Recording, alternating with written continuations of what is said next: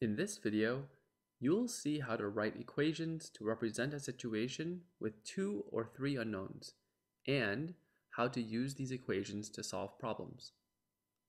Sometimes there is more than one unknown in a problem scenario.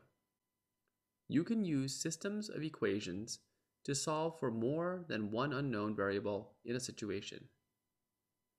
Once you have written the system of equations, you can solve for the variables by graphing or by using algebraic methods, such as substitution or elimination. Let's look at an example problem with more than one unknown. Tickets to the zoo cost $8 per child and $12 per adult. The zoo sold $5,500 in tickets yesterday. Which equation models the ticket sales for yesterday? What are the unknowns in this problem? What would you need to know in order to calculate the total ticket sales? In order to calculate the total ticket sales, you would need to know how many child and adult tickets were sold. So, the unknowns are the number of child tickets sold and the number of adult tickets sold. These are what the variables will represent. How do you calculate total ticket sales? The total ticket sales is the total price of all the child tickets sold, plus the total price of all the adult tickets sold. To find the total price of the child tickets, multiply $8 by the number of child tickets sold. To find the total price of the adult tickets, multiply $12 by the number of adult tickets sold.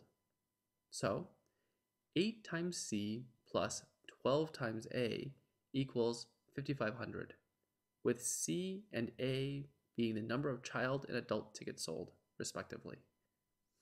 The choices use the variables x and y. You don't know which variable is for child tickets and which is for adult tickets, but you can look to see which matches the equation you wrote.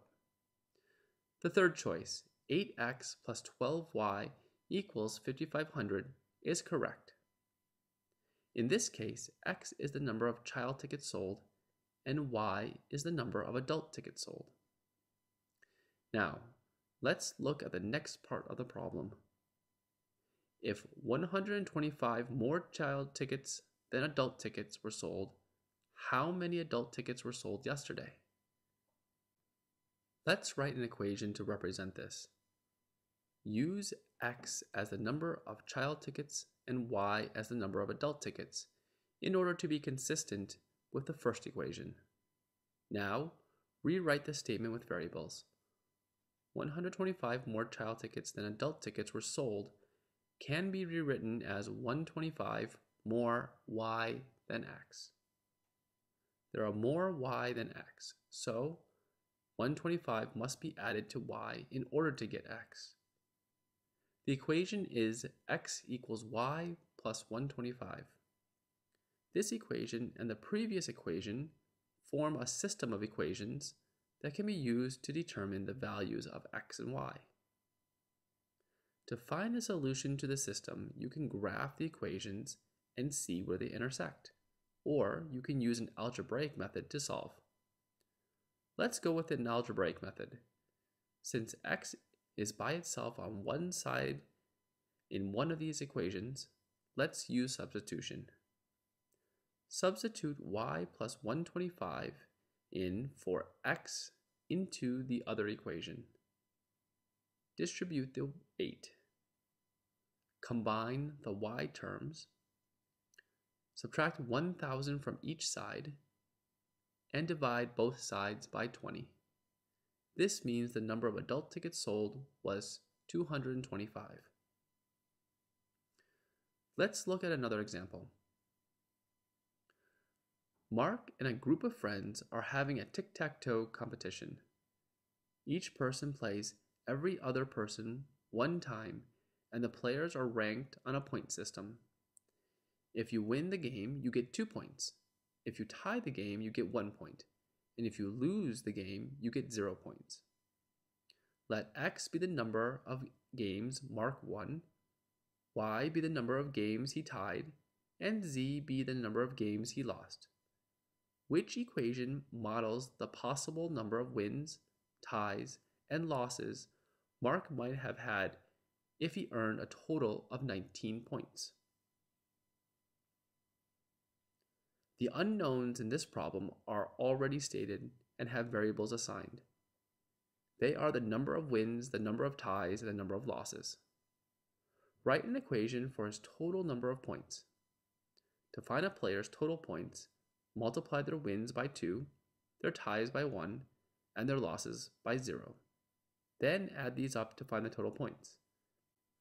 This can be represented by 2x plus 1y plus 0z equals 19. Since 1y is the same thing as y and 0 times anything is 0, this can be simplified to 2x plus y equals 19, which is the first choice. Would it have been possible for Mark not to have tied any games? The number of tied games is y. To answer the question, substitute 0 for y. This equation has a decimal solution for x. Since you can't win only a portion of a game, the solution would not make sense in the context. So no, it is not possible not to have tied any games if he earned 19 points. Suppose Mark played a total of 15 games and he won twice as many games as he lost. How many games did he win? This gives us more information that can be used to write new equations for the system. If Mark played a total of 15 games, then x plus y plus z equals 15. If Mark won twice as many games as he lost, then x equals 2z. So, with the original equation, you now have a system of 3 equations for 3 unknowns. Start by using substitution. Substitute 2z in for x in the first equation. This simplifies to 3z plus y equals 15. You can also substitute 2z in for x in the other equation. This simplifies to 4z plus y equals 19. You can then use elimination.